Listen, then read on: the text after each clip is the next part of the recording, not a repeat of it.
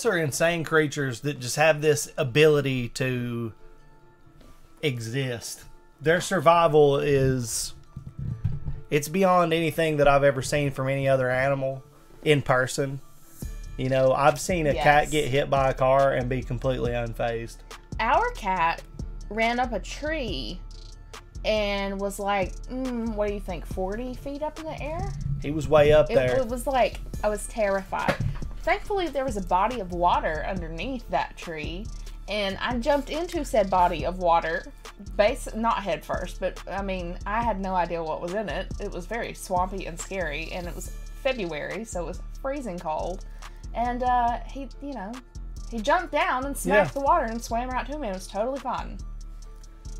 The story behind how he got up that tree is a lengthy one, but it is wild. Cliff notes: Shorty scared the cat, and Nikki was trying to have Launch on a leash, and it didn't work. It did not work. Because she was holding on to the leash, and Launch climbed her like a tree, and then ran away, and then went up the tree. I have scars. So cats are just wild. They freak me out because of what they're capable of, and the fact that there are gigantic ones out there in nature. Cats. Oh my God. Just nightmare fuel. Wait. Ariel says, Streamlabs, Chad. I don't understand what that means. Okay, Nikki, I paid for it. Daddy, or you'll face my wrath again, Ariel says. And dropped a $10 donation. I did not bring that up during this video. Thank you for the $12. We really appreciate you. Thank you. You rock. But I just saw Streamlabs and was like, oh no, something crashed or something is wrong. Thanks, Ariel. We appreciate it. Bye, Ariel. The insane plot armor of cats. Are you ready to check this out? Let's go. Let's do it. Whooping his ass. It looks like Shorty. It looks like Shorty. Oh Lord, oh Lord, oh Lord. Grab the girl hand. Oh Lord, you Broken. A term used to describe a character so overpowered that they make the game stop functioning as intended and exploit the game's balance in their favor. Well, if cats aren't the most broken animals on the planet, God must have discontinued first place. I talk a lot about animals that got shafted by evolution. In fact, my most popular video today was about 10 of them. Well, if I ever do a video on nature's favorites, cats would surely be at the very top. Yeah. Cats are arguably the most successful predators we've ever seen. With so many overpowered abilities, you'd swear it was plot armor. I don't even want to make this intro too long, so here's 10 superpowers your cat has that you may or may not have known. And number 1, 0 fall damage. You've probably heard that cats always land on their feet, but the real flex is being able to fall from heights that would have any human furnishing a coffin. A 1987 study showed that out of 132 cats that were brought to an emergency vet in New York City after falling out of a high-rise, 90% lived and less than 40% required life-saving treatment. It gets even wilder when you realize that cats actually have a better chance of getting airdropped from a building and walking it off the higher the drop was. And it's all because cats understand physics. You see, when you're in free fall, you accelerate towards the ground until you reach terminal velocity, where you literally can't fall any faster. When cats reach TV, they splay their legs and kind of just parachute the rest of the way down. And instead of landing on their feet, they break their fall with their chest and abdomen. Obviously, they don't completely tank the hit, but thanks to their relatively large surface area to weight ratio, they maximize the points of contact that smack the ground and therefore minimize the damage. And since cats apparently have lifelong beef with gravity, cats that reach terminal velocity instinctively know not to tense up, but instead relax and basically turn themselves into a kite on the way down. The thing is, if they don't have time to reach terminal velocity, they end up getting hurt way worse. So like in a weird twist, cats that fall from 2 to 7 stories actually end up more down bad than the ones that touch Earth from 10 stories up. That's crazy. In fact, cats have about a 95% chance of falling from 10 stories and living. Meanwhile, the average human has a 95% chance of getting outlined with chalk. Oh, and don't think the cutoff's 10 stories either. One cat named Sabrina took a 32-story express trip to the ground and walked away with only a punctured lung and a chipped tooth. Not to mention she was released and sent home 2 days later. Being impervious to fall damage is how snow leopards can not only make a living in the Himalayas, but can legit fall clear off a cliff, and the only injury they take is to their pride. Speaking of plot armor, did you know cats are actually built to predict the weather? You see, cat hair attracts static electricity, so they can pick up on the buildup of electrical charge that often comes before a really bad storm. And the cat's inner ears are sensitive to sudden drops in atmospheric pressure, which announce the arrival of a cloud assault. Technically, so can we. It's why our ears do the most and pop on a plane, but it's just that cat ears are that much more sensitive. And they can even smell rain and lightning coming. It's so OP that sailors used to use cats aboard ships as a four-legged forecast. Forecast. No, yeah, forecast. Apparently a cat with the zoomies means you could expect strong winds. A cat that sneezed was warning you of heavy rain. And apparently if one licked their fur against a grain mid-sail, then you better make like God's golfing, cause it's finna hail. Now to be fair, a month surrounded by nothing but sea and seamen gives you a lot of time to just make stuff up. Yeah. I mean, just how many sea monster stories was just a whale freeing his willy? But there might be some truth to the cat thing. Cats will often spend extra time licking themselves before a bad storm, since having damp fur helps with the static thing I told you about. So basically, if cats could talk, we'd see a lot of meteorologists on unemployment. And speaking of no job, cats really managed to finesse their way into living in nearly 50 million homes in America rent-free. And one of the biggest reasons is because cats are the best manipulators nature has to offer. And if you think they aren't, you're probably a mark and you don't even know it. According to researchers at the University of Sussex, many cats will exploit their owners with a soliciting purr. It's more high frequency, triggers a sense of urgency in humans, and even someone resembles the cry of an infant, and we just have to assume that's intentional. And in experiments, not only did humans have a faster response time when hearing that purr compared to a normal one, it even affected people that never owned cats. This distressed purr likely triggers a deep, innate nurturing response in humans, meaning you're literally hardwired to answer to it no matter what you were doing before. So apparently cats understand psychology too. That's not even really a joke, because adult cats almost never meow to each other, but kittens do it with their mothers for food and warmth, and we have to assume they just figured out it works on humans too. And it's not just pet cats with this talent. Tigers have been known to imitate the sounds of their prey to lull them into a false sense of security. Tigers have reportedly mimicked sandbar deer and black bears. Bruh, just listen to this. Are you mooing because you want to be one with the cows?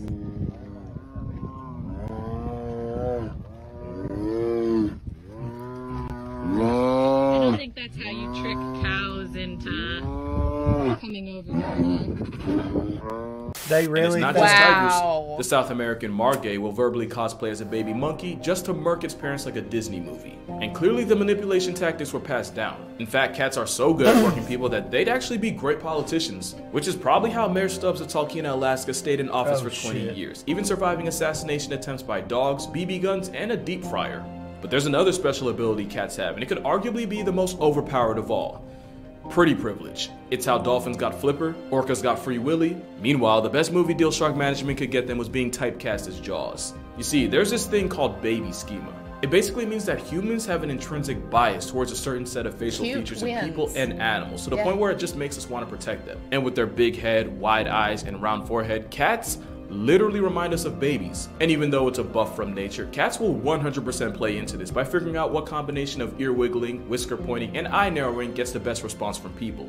Now add the fact that slow blinking with your cat can trigger oxytocin in both of you, the literal hormone that bonds a mother to her child, and you can see how cats were basically engineered to be irresistible. It's pretty privilege on every steroid possible. And it's wild because if any other animal had a reputation for cold indifference and global genocide, it'd be cause to pause, but because it's cats, we just let it slide. Cat cuteness virtually has us in a chokehold, and I said virtual for a reason. It's said that 15% of all internet traffic is driven by cat content. That's 15% of all the stuff on the internet. I want you to think about that during this ad. Matter of fact, and I'm willing to put money on it. For some of y'all, this ad's about to be cat related.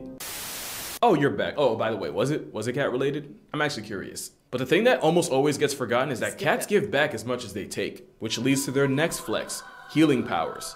And not just for them. Science says having a cat living under your roof easily extends your subscription to life. Studies show that cat owners are 40% less likely to suffer a heart attack and have a 30% less chance of getting clapped by cardiovascular complications. And since cardiovascular disease is one of the leading causes of preventable death today, cats are like a real-life one-up. Not to mention kids that grew up around cats have less of a chance of getting folded by allergies, especially if the exposure started in early infancy or even while they're still in the womb waiting room. And then there's the fact that just petting a cat can nerf stress levels and blood pressure. But if you really want to get literal about it, cats purr at a frequency that's said to improve bone density, repair tendons, and promote healing. I never really fully understood it, but apparently cats purr at a frequency that transmits vibrations throughout the body, vibrations that help increase blood flow to the affected area, thereby bringing more nutrients. It's also believed that those same vibrations can help with soft tissue injuries like sprains and strains. I know I said they live rent-free, but considering all they do to carry our health, again, I feel like we could let it slide. It's not just a buff to your health either. I vividly remember seeing a bunch of surveys that said that women on dating sites actually find men with cats more attractive.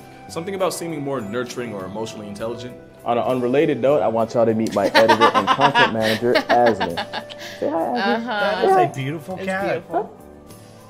He knows what he's doing. I tried to find the articles online, but apparently there was a switch up, and now women find cat owners less attractive. So on another unrelated note, yeah, he isn't mine. I'm actually just cat sitting for a friend. Shout out to you, Yusuf. Yeah, but anyway, cat claw armor is so strong that it might just be able to save you from cancer. We've all heard the stories of feline physicians detecting it in people before anyone else could. Cats have a sense of smell about 14 times stronger than humans, with their 200 million odor receptors to our pitiful, almost embarrassing 5 million. Tumors produce volatile organic compounds, and these VOCs leave the body through sweat and breath. And there's a lot of respected researchers out there that will die on the hill that cats can sniff it out the same way dogs can.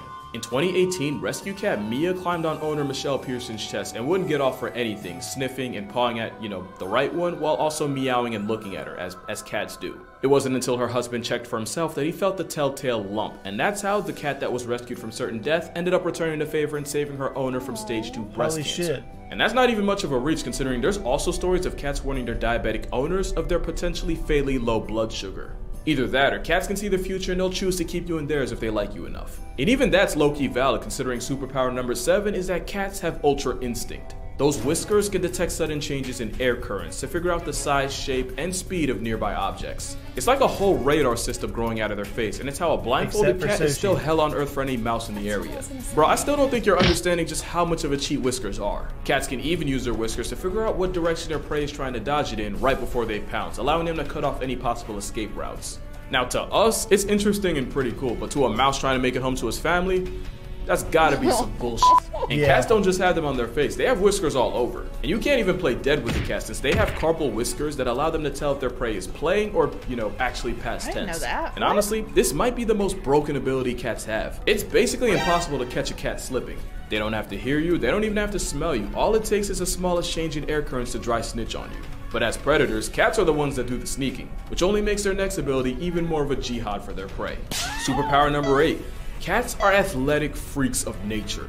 No, seriously, cats are the most athletic group of animals on Earth, and I'ma stand on that. There might not be a single event at the Olympics that one of the 40 flavors of feline can flex on us in. You want speed?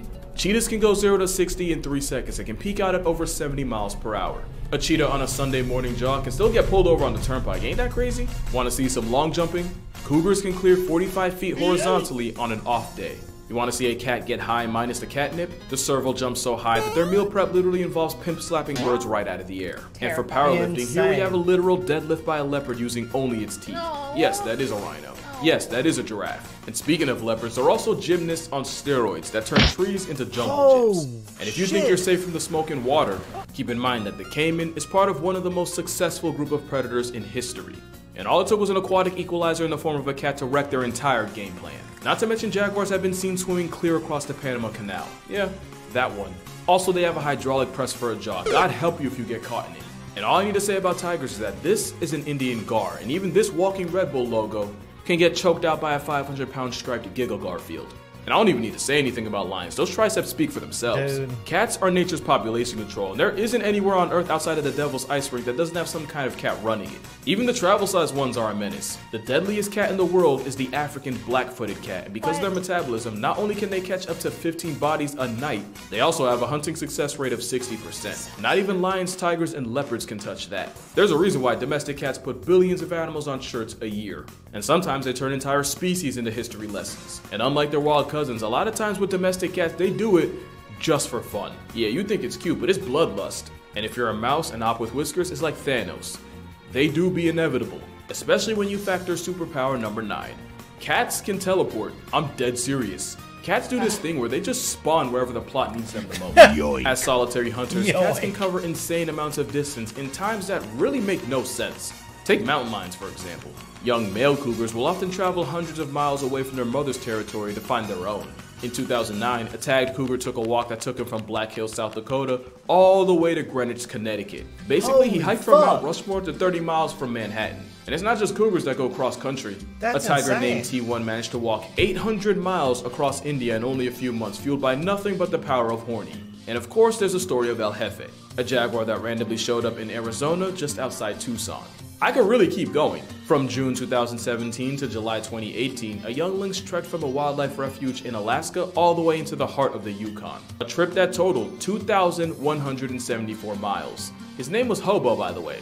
Can't even make that up. But the best story of teleporting cats was Clementine Jones. She was a cat in New York whose family left her behind because they were moving and they figured the trip would be too hard on a pregnant cat. Oh, little did they know. Clementine spent a couple of months with her kittens and then one day just headed out and popped up at her old family's home 1,600 miles away in Denver. And it's not even like the family got tricked by a dupe. Clementine was born with an extra toe and had a burn mark on her shoulder. There was no mistaking her. There's only one cat power that's arguably more impressive, and you saw it coming as soon as you clicked on this video. Superpower number 10, mind control. And it's all because of a little parasite called, you know the name, Toxoplasma gondii. It all starts when this parasite enters a cat because they literally only reproduce in their bowels and their eggs don't get past until the cat has a movement, usually in a litter box. Now here's the problem. The Toxoplasma gondii needs to find a way back into the cat in order to hit restart on its life cycle, and the best way to do that is by setting up shop inside one of the animals on its grocery list. The only issue is no mouse that values its life is going anywhere near a death sentence with toe beans to make it happen.